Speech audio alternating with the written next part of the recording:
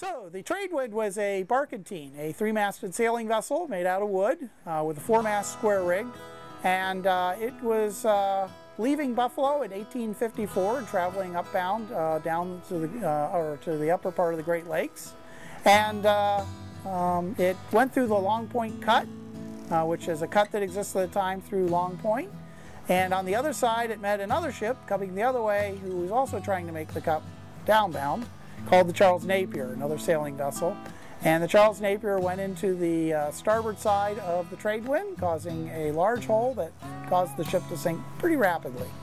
The end result is that the Napier, after hitting, backed away and disappeared into the snowstorm that was happening, and the ship sank very quickly.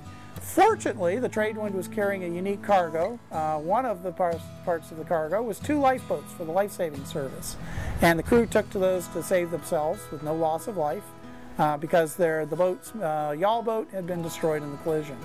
There is also a cargo of iron rail on the deck, and in the cargo holds is iron stoves, and those can still be seen today on the wreck.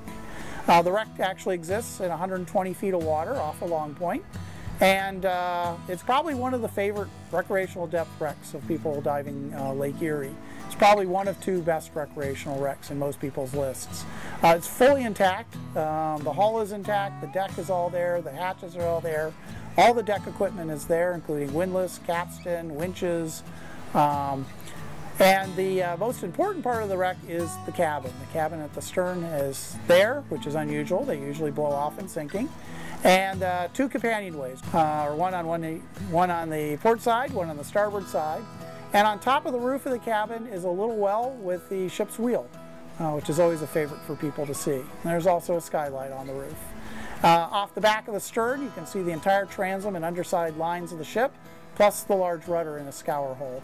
So the ship is a very attractive ship to see. There's so much to see, in fact, that you cannot begin to see it all in one dive.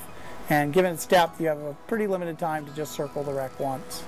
So it's a favorite. It's hard to get to, but when we get to it, we really do enjoy that wreck.